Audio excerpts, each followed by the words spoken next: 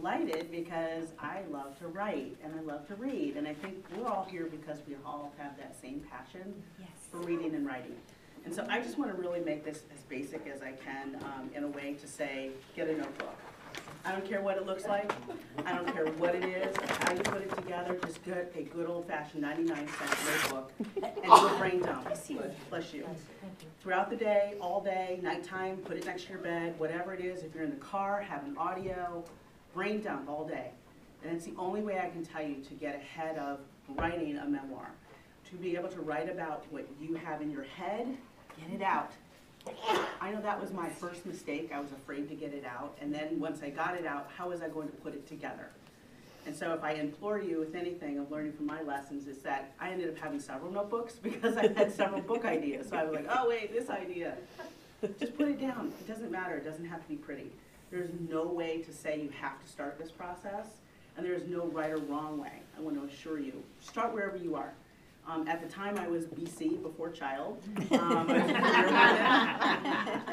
life was different. So I had lots of free time, and I was a career woman doing things, and I'm like, oh, but my brain is stuck. And so getting ahead of that fear and getting ahead of that trepidation, I had to get out of my head and really say, what did I want to write? Now, when I wrote my first book here, Leadership Building Blocks, An Insider's Guide to Success, this is my first dog-eared copy from now 10 years ago. Wow. And I say, you know what, God bless America, because I took my brain and I put it out on paper. I didn't know how it was going to look. I didn't expect it to look like this at the end, but this is it. And what I want to implore you is to say, how do you get what you have in your head out to write a story about what you want to do? So think about Nelson Mandela, okay? Everybody knows iconic. His story, his memoir, if you've not read his autobiography or biographies, pick them up because it's phenomenal. I mean, the one that he has, for Freedom, the idea that you have an idea of what he wanted to say about all of these years of experience of being incarcerated to the journey that he had prior to that, and then obviously becoming a national political figure and someone who in South Africa talking about apartheid, that's a lot of story right there. Mm-hmm. And if I sat back when I read it, I was like, whoa, how in the world did he do this? Now you have help, but I want to ask you to just jot down a few things. Do you want to tell a story? You want to tell a story? You know, a Nelson Mandela or an Eleanor Roosevelt, they can tell stories about themselves and all these chapters. You can also talk about, do you want to have a message? Do you have something you're trying to say you want people to take action and do? I know my author friend here, Casey, we see each other in the field, and I actually remember I met you now years ago at an event downtown, and I was like, that's where I remember seeing her because it was for a cause. It was for a specific purpose, and for a specific that led to the podcast and sharing of a message. And so how can we talk about what is our message that we want to share? Also think about a theme. Do you have something where mine is a leadership theme? Everything I have that is all about, I would be in jobs and I would be in positions and say, why don't we have better leaders? Why can't I be the leader? Who is that leader? Hey, wait a minute. Why don't we just write about leadership? There's a book that, a quote from Toni Morrison where she talks about, if you haven't read the book yet, can't find it, I'm paraphrasing, then write the book. Okay, so I finally got off my duff and said, look, I don't like this stuff, this leadership book. No disrespect to all the lovely leadership authors out there. Love them all. But the experience spoke to me, but it spoke at me. And it didn't speak from my perspective. Mine, being at that time a 20-something, career woman, high achiever, trying to do things before child. And I was like, hey, you know what? I'm going to write my own book. And it ended up being sequential. And why I say that in these areas, a story, a message, a theme, a sequence, because this was actually a book just about my political career, just about my work in the school board, just about my work in trying to be a change agent. And I did not write it in the context of name pointing, finger pointing, or name calling. I did not write it in the sense of this party, that party, or those people. I wrote it in the context of how can we be better leaders, period. And I wrote it in the sense that I wanted to be instructional. So in the back of the book, I said, wait a minute, yeah, this is kind of part memoir, but I have all these tables in here. Lest anybody fall off the wagon and not know how they want to become a better leader, guess what? Here's the key. Awesome. And then when I had my book coach, who now is deceased, I call her my book doula, Jan B. King, was a publisher, high-ranking publisher in New York City. She took me to New York City, took me under her wing. I met her at a conference. We talked about networking, the importance of networking. And I said, you know, Jan, help me. I've got to get this stuff out of my head. What do I do? And she said, just start writing.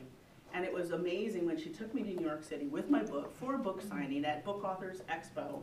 And I was like, hello, I have arrived. And then it was like, okay, wait, you know, buy my book. And book publishers and others are like, who are you? I'm sorry, what are you writing about? Oh yeah, whatever, dismiss. And I had written it already at that point, self-published, because I said, I want to write it my way. And so what I want to encourage you is to think about how you want to approach this, because it is not just about writing a book. This is my calling card. This gets me indoors. It gets me consulting opportunities. It keeps people at top of mind. They go, did Dawn write that leadership book? Yeah. So national associations will call on me for quotes, or they'll ask me to write something, or they'll ask me to come and do training.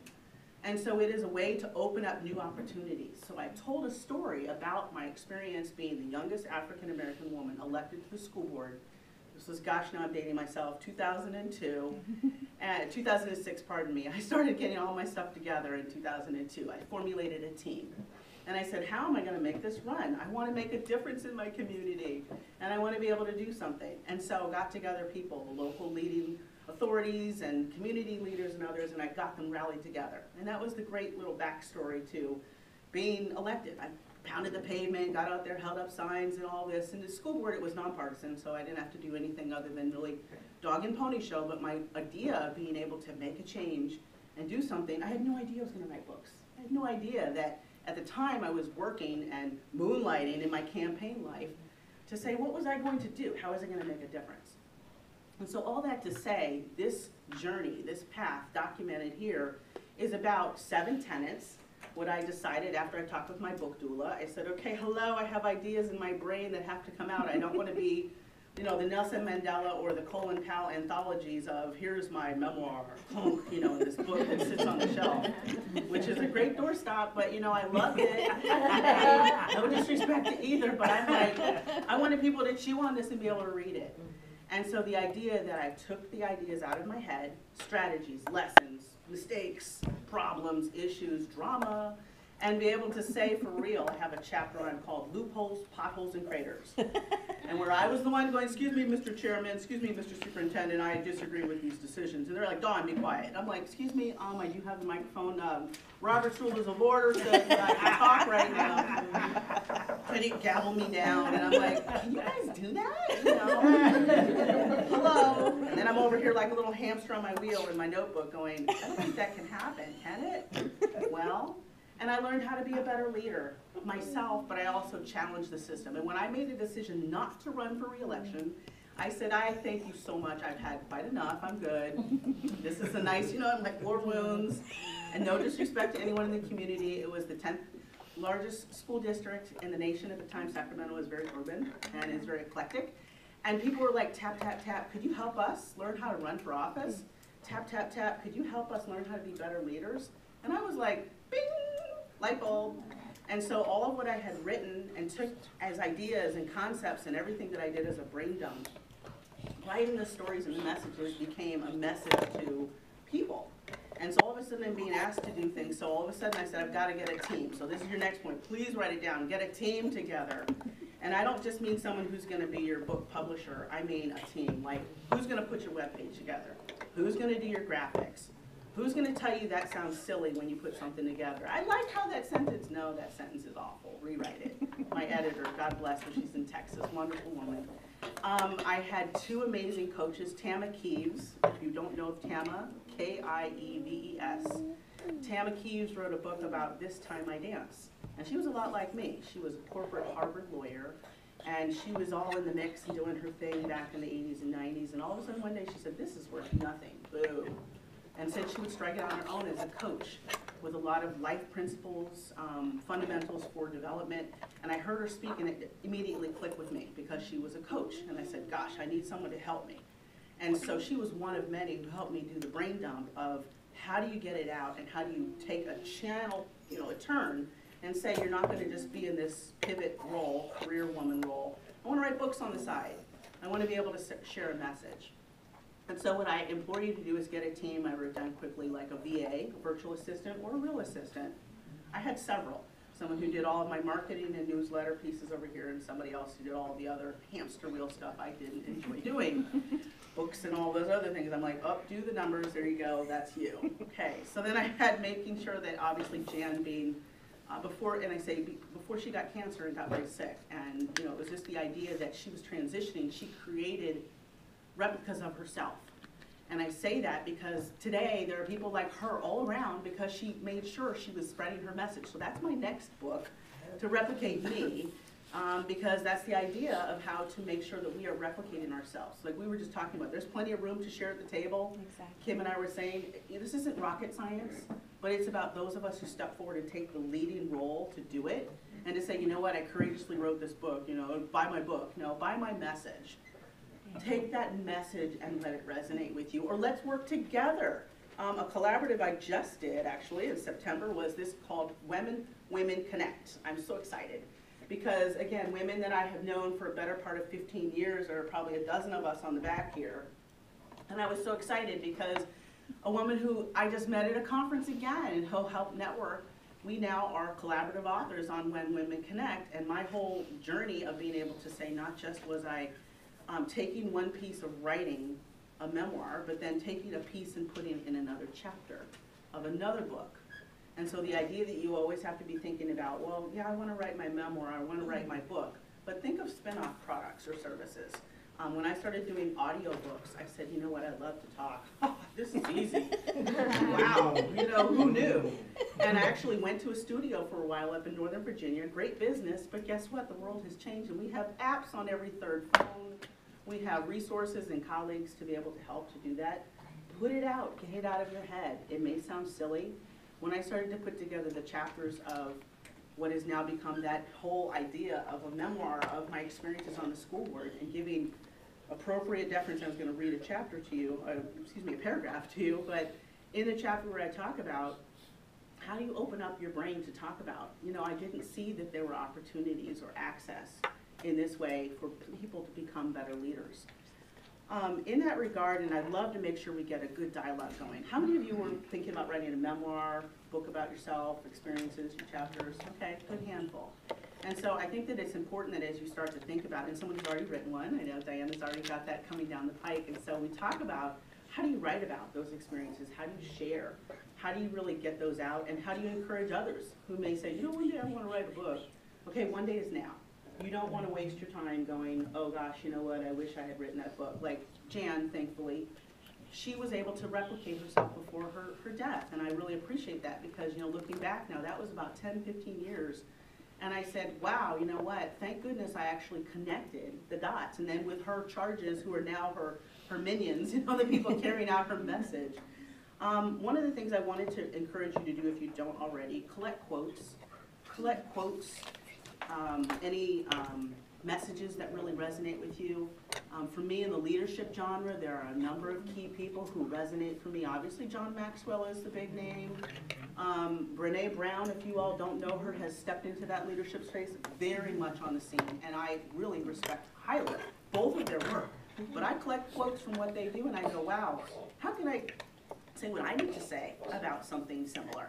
So Brene Brown is talking about opening, or Marianne Williamson, another person who talks about this opening up of how we provide a message and network with people. It's not just about writing a book and throwing it on a shelf and saying, here, buy my book. It's how do we connect with people? How do we resonate with people? How do we make sure that what we are sharing is not just something that's sort of amorphous, but we're connecting across the spectrum. Think of it, have you all seen that movie, or maybe I'm dating myself, The War of the Worlds, and the books and the idea that people don't even read books anymore. The idea that in a number of these, in Time Machine, another one, where, you know, it's just the lost art of reading, the lost art of being able to write. And for me, it really is about how do we have a message that translates. And so as I share with you just a couple of ideas, and I thought I would share just a little bit about when I wrote this book and I sat down, and I actually, another was networking that I heard over here. I actually had a wonderful woman write my foreword for me. And it was great because when she wrote it for me, I had asked her specifically about writing something about, wow, what can you say about, you know, leadership that's different? And she said, well, Dawn, you come at it with a whole different angle. And so here's basically what my whole take was. After life as a public servant, bringing about systemic change and connecting with people, I wanted to help others learn this too. My role had little value if I did not glean how-to strategies learned during my experiences that I could pass along to rising and current leaders. My goal was to help others understand how to achieve effective leadership. I felt compelled to tell my story in this book and to develop leadership building blocks principles, concepts for encompassing effective leadership. They're fundamentals that produce action or results that a distinguished leader directing a group toward a specific circumstance or goal can achieve. It is how leaders distinguish themselves with these 7 strategies: vision, balance, courage, creativity, global perspectives, fortitude, and infinite possibilities. In this book, I share a handful of leadership experiences and some lifelong reflections within a framework. So in Compass there, in just the foreword, I was able to say that what I was trying to encapsulate right there in that chapter of life, because we all have dozens of chapters of life, experiences, our challenges, change of life, whatever it might be, and to encapsulate it and put it in and to put it into paper.